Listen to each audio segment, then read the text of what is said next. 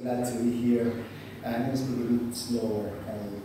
I get that. So my presentation today will have three main parts besides the conclusions.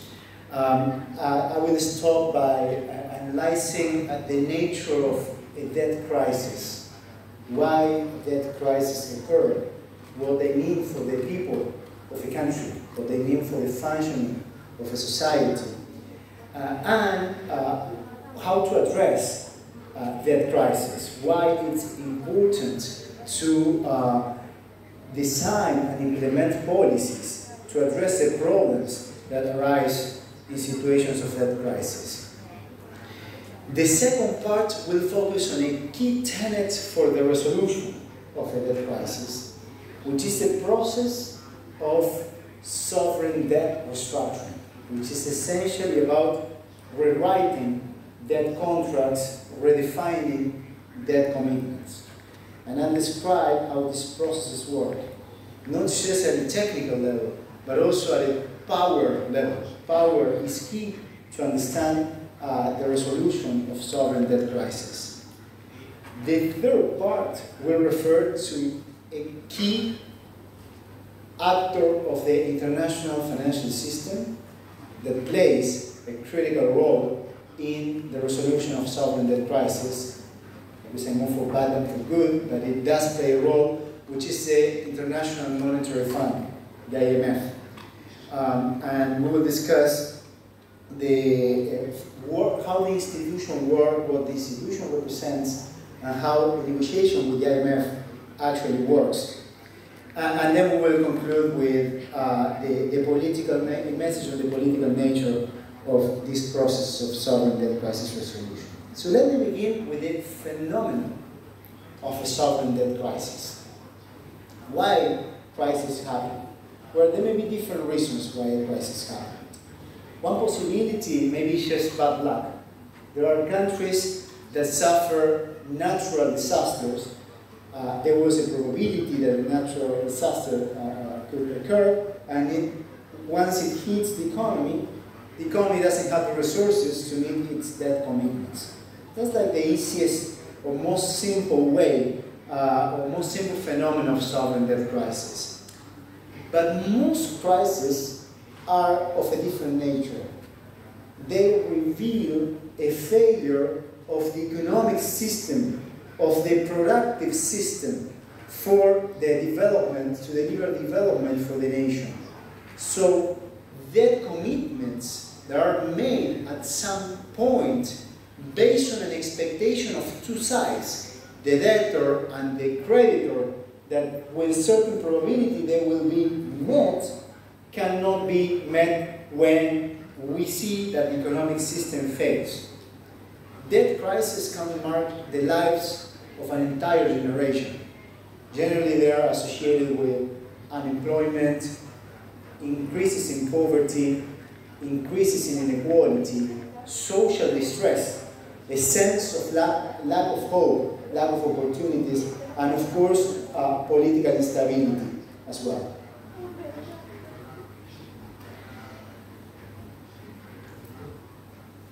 The workings of a debt crisis is as follows. Typically what happens, as Charles explained, is that on the one hand, when a government has too much debt in foreign currency, given the incomes that it creates in foreign currency, and continues servicing that debt, it basically runs out of foreign exchange.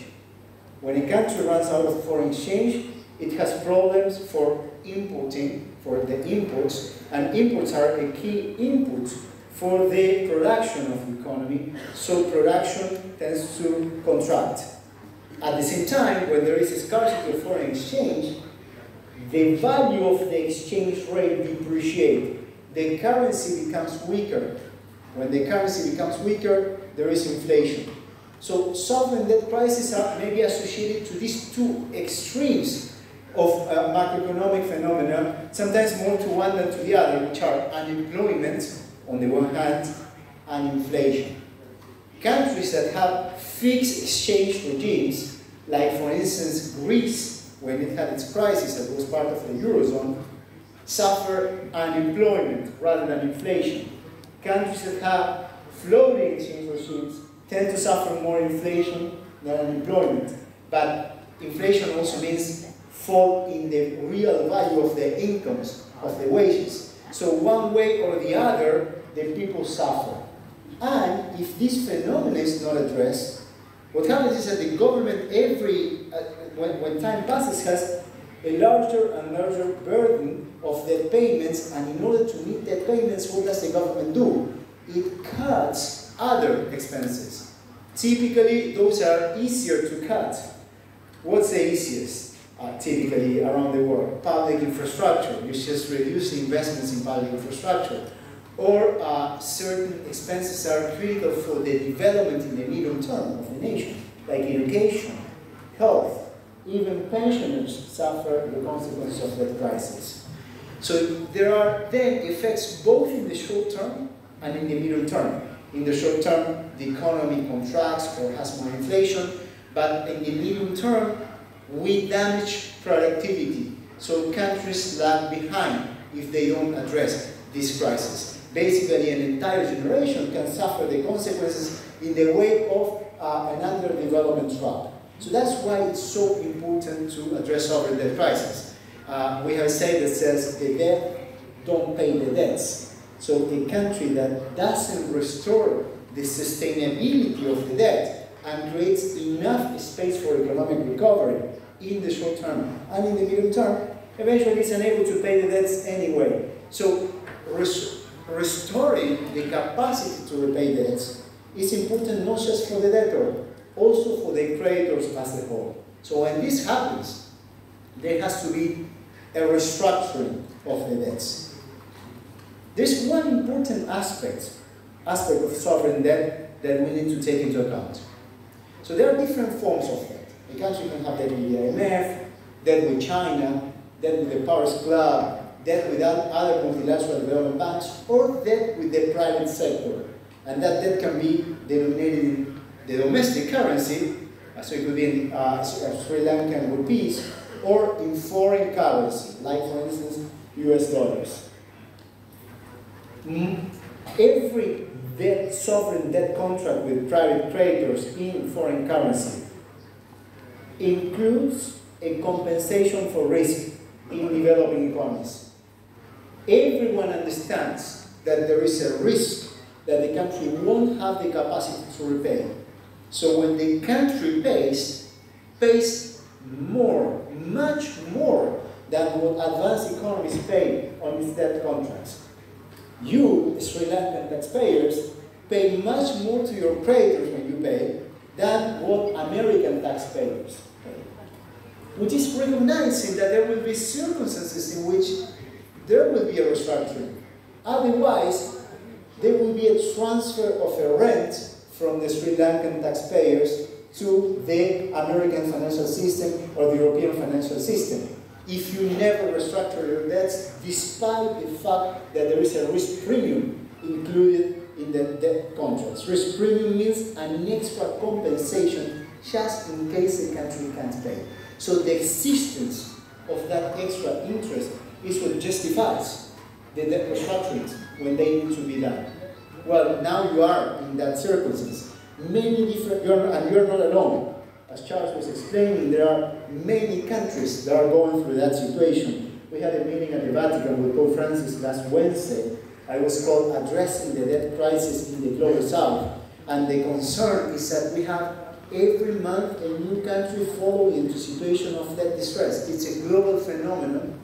After 15 years, in which at the beginning, after the US financial crisis in 2008, we had an increase in global liquidity, and the American hedge funds and investment funds were searching for opportunities to invest the money that would produce higher returns, but that also means higher risk.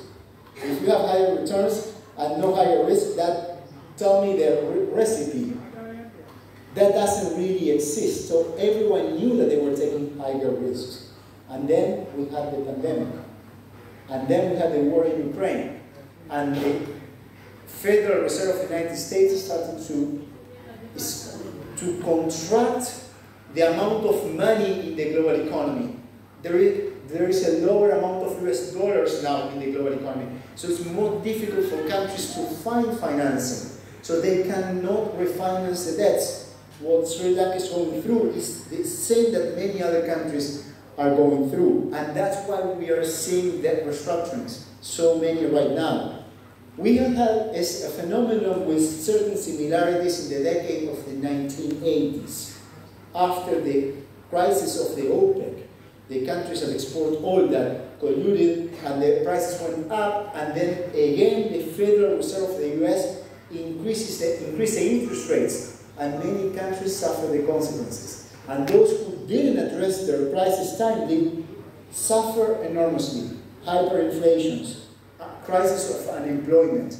Those who addressed the crisis earlier did better. We're now at a juncture which has differences but also similarities.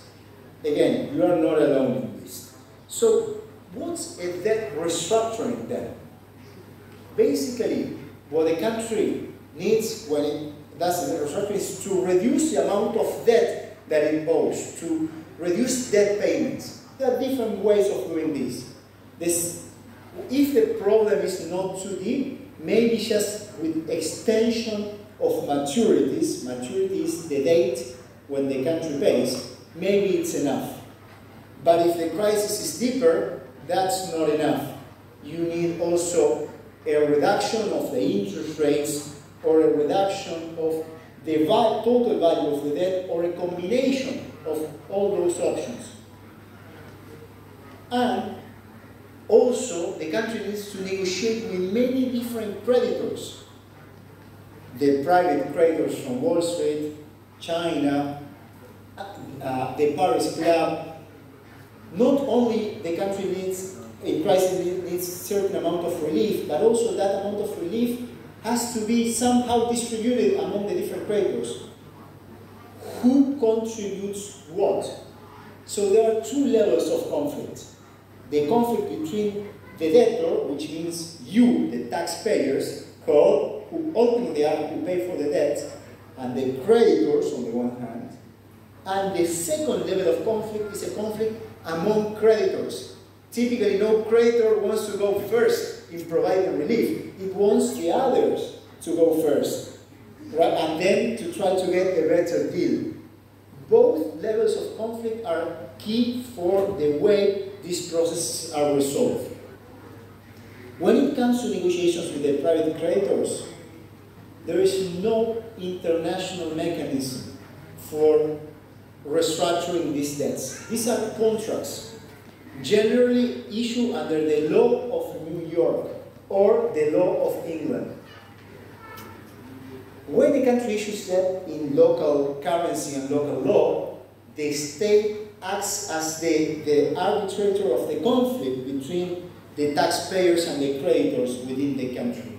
But when a country issues debt under foreign law, it loses that capacity to regulate over the conflict. And the only way in which a country can achieve relief is through a deal in which the private creditors voluntarily accept to change the language of the contract. They say, okay, you owe me less. I accept to get paid less. And that's a negotiation based on what? On power. Power is at the core, because there is no system of principles. Every country in the world, virtually every country, has a bankruptcy code. A bankruptcy code for its, and a code for its corporations. If a corporation goes bankrupt, it can file for bankruptcy, and there is a predictable process for resolving that bankruptcy. But we don't have anything like that. It's the law of the jungle. The most powerful win. And the government of the country in a crisis is the one in charge of defending the interests of the taxpayers in a very adverse international context. But that's it. The role of the government in a country in crisis is key. It has to use its weapons and tools to create enough support and the international conditions for forcing the acceptance of a deal that makes the new debt sustainable. These are very complex processes, and Charles mentioned one concept that is essential in these processes. It's called the debt sustainability analysis. It looks like an innocent technical document. It's neither innocent nor purely technical. It's very political because it's about how to deal with conflict.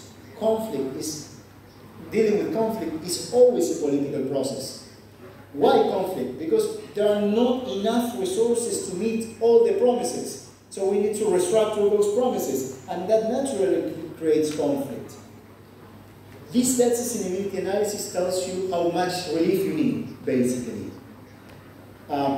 Every country should be able to produce its own debt sustainability analysis, because if you are going to negotiate with the international community, you need to have your views. This is what I need, and then challenge the view of others. There is an international institution that is basically the unique, the only one that produces this debt sustainability analysis and doesn't get very happy when countries produce their own. That's the IMF, the International Monetary Fund. Okay? But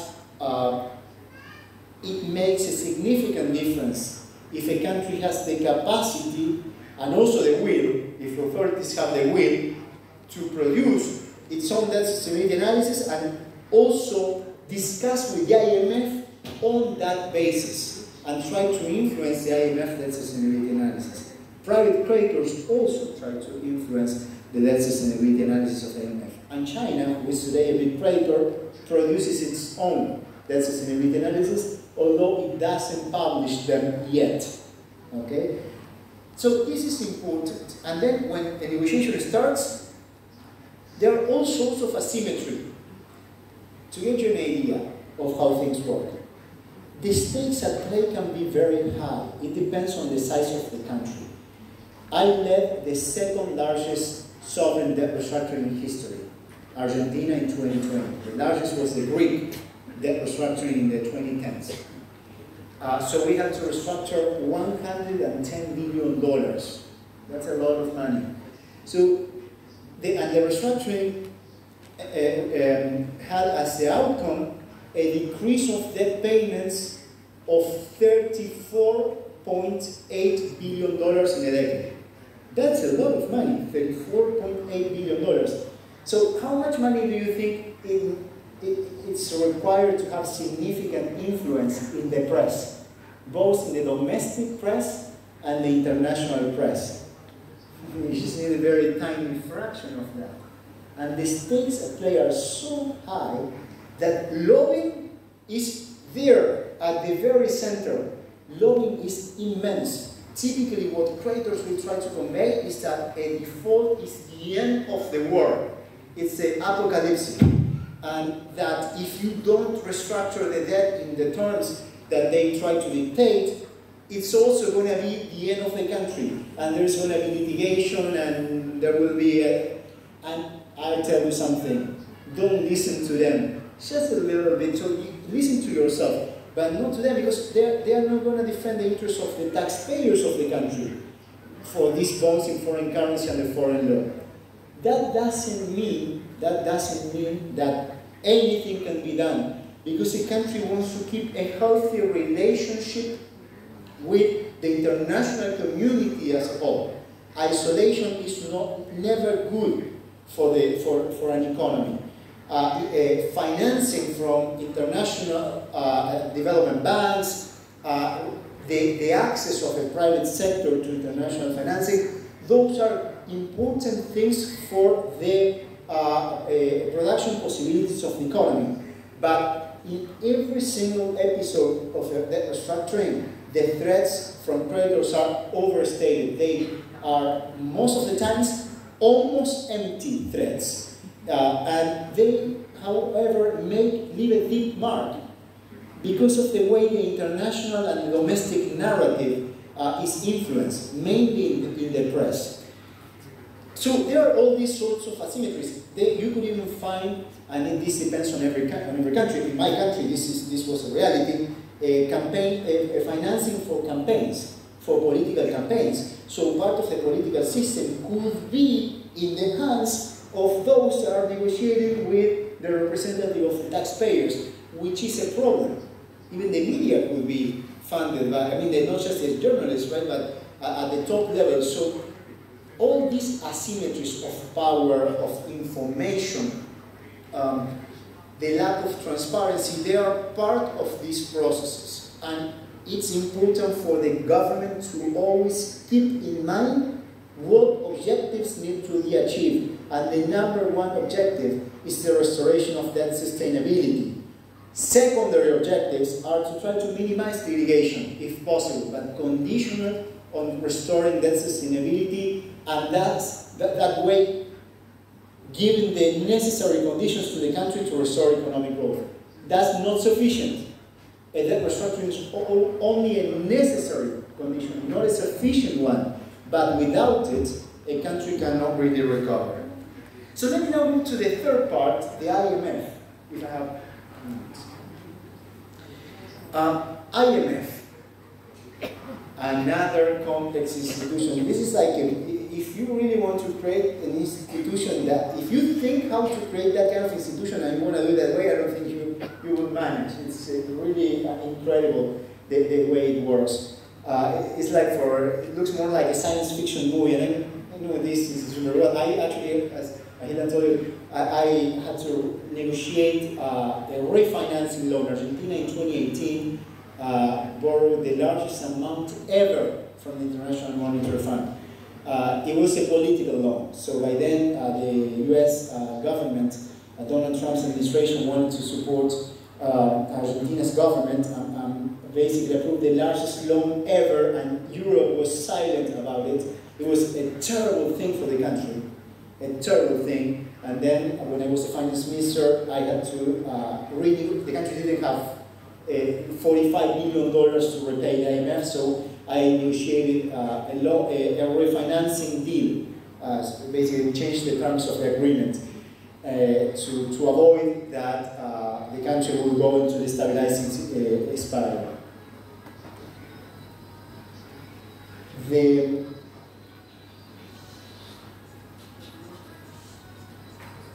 can hear me well anyways, right? It's by the music. Good.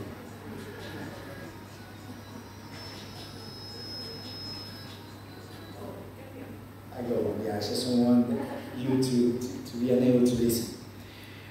So, as I was telling you, the IMF. What's the IMF?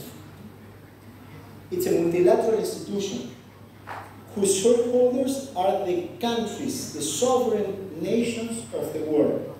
Okay, so it has about 190 members today. It was created in 1945, year of the end of World War II. We saw what happened in the global economy when we had so much instability.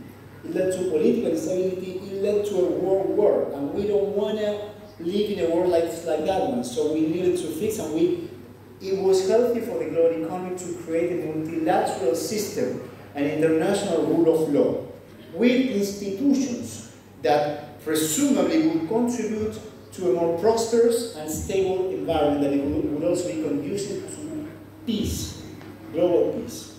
The IMF was one of these institutions created in Bretton Woods, northeast of the US, very close to where I did my PhD in economics. I studied at Brown University. It's a small town where leaders of the world met and agreed on the creation of the multilateral system that has been evolving since then, but whose main tenets are still in place today. The role of the IMF was supposed to be to contribute to the stability of the global economy, the global financial economy. So what's the situation? When a country has, all of a sudden, a significant shortage of foreign exchange, doing the adjustment immediately may be too costly. If you are the value of your imports is limited to the value of your exports because there is no credit, and the value of your exports plummets, you need, in the absence of international assistance, a significant contraction in imports. And how do you get the contraction in imports? Through a contraction of economy. So we understood, we were not alive. I was born in 1982, certainly not alive by then. But we as the humanity understood that it made sense to create an international institution on the principle of solidarity. A country that didn't need an adjustment, or the countries that didn't need an adjustment and had the capacity to provide assistance, would assist the one that needed the adjustment. The adjustment to ease, the support to ease the speed of the adjustment. That was the idea. That's what a British economist, famous historic figure, John Maynard Keynes, would have wanted, what he pushed for when the IMF was created. Well, it was supposed to be an institution based on the principle of, founded on the principle of solidarity. It's an institution that works on the basis of politics, on the basis of power. It has shareholders that are represented by directors at the executive board, and the interests are represented there are mostly the interests of the largest shareholders, and within the largest shareholders, the interests of their financial systems. So the interests of the American financial system have been overrepresented at the IMF. So when the IMF lends, it doesn't necessarily lend to ease the adjustment. You need to look first and foremost how that money is going to be used if a country is borrowing from the IMF. Is it allowing the country basically to have a more gradual path of consolidation of the economy, or is it being used to pay other creditors or to finance a capital flight? Those are key questions. If a country has a surplus of foreign exchange, the technical name for this is current account surplus.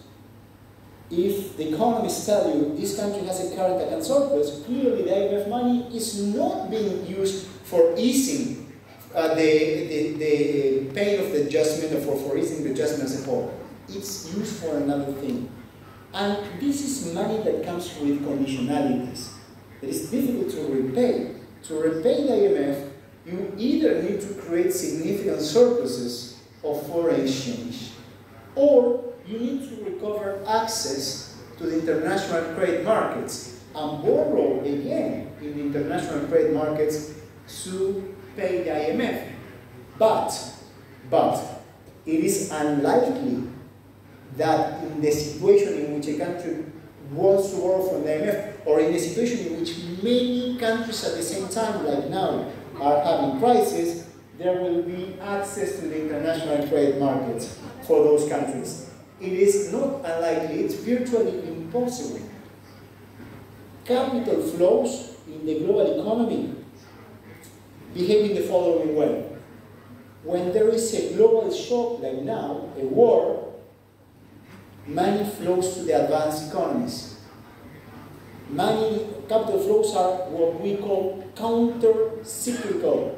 They go against the wind for the advanced economies, but pro-cyclical for the economies of the South. That means that when they are mostly needed, you get less of them. So these are not the times in which countries from the South will regain access to international credit markets. So they will not be able to pay the IMF if they borrow from the IMF. They will have to keep a relationship with the IMF for a long time. This is also happening to my country, and it creates significant troubles of all sorts, not only economic. So again, it's so important to understand, number one, what the IMF money is used for, and number two, that money comes with conditionalities. And those conditionalities may not be the ones that the citizens of a country want.